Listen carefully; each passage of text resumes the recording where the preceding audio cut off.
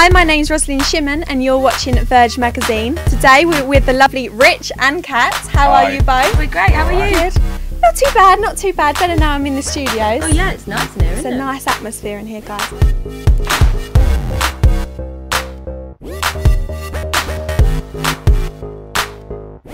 So obviously you've made it big now. You're absolutely fantastic presenters. No, you are. I'll take that. Thanks very much. Yeah, thanks. Humble. How did you make it into the industry? What was your background in? Go on, you start. I did student radio. That's how I got in, and then worked at lots of different radio stations around the country, and then ended up here doing the chart on a Sunday. I used to cover the chart years ago when the other presenter was off, and then got it full time with this lady here. So you was already here then? No. I was doing some telly stuff. I did like some late night quiz shows and things like that, and I did a few dating shows, and then I accidentally got into radio, really.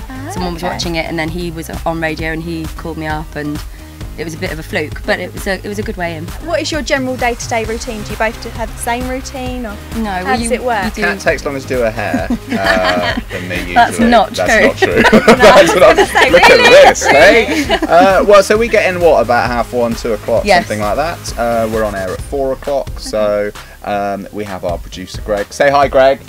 You can just in the studio. Just hear him in the background. There. So Greg prepares the show for us, and then we present the show from 4 o'clock. And we have a little run through and just make sure that it sounds normal and doesn't sound too much like, you know, we're reading it too much, or to put it in our own words, things like that. Do you have your roast dinners at the desk? We miss roast dinners so much. Yeah. We have been out for a few little cheeky ones, Yeah. haven't we? And roast dinners. Hey, The gags, they're still coming. Hey.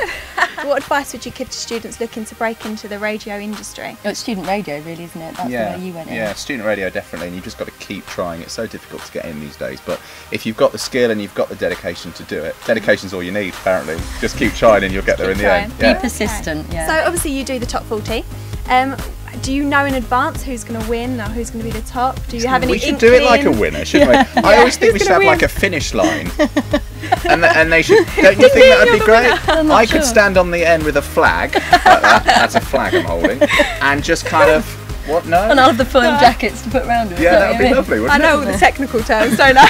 Well, the thing is with the chart, what's really exciting is you never know what's going to happen. So we can never plan the shows ahead because we never know how well the songs are going to do because it's really up to the minute. And so it's quite difficult to predict what's going to be going on with the chart as the weeks go by. And new guests and things like that, you just don't know who's going to be coming in. You know, who's going to go to number one, even get into the top 10, and then they come in usually to see us, and that's always really exciting as well when you get to meet new people. Like when we first met Rita Ora, that was a really nice experience, wasn't it? Because she was so excited to be there and so excited to come into the studio. It's when people do their first interviews, that's when they're really excited, and it's exciting for you as well. So who's been your best person to interview? I'm getting the goss now. I'm quite looking forward to the Saturdays coming in a couple of weeks. Yes, yeah, with babies and stuff. I'm going to train you up as a midwife. That's what I... Oh gosh, God help the girls.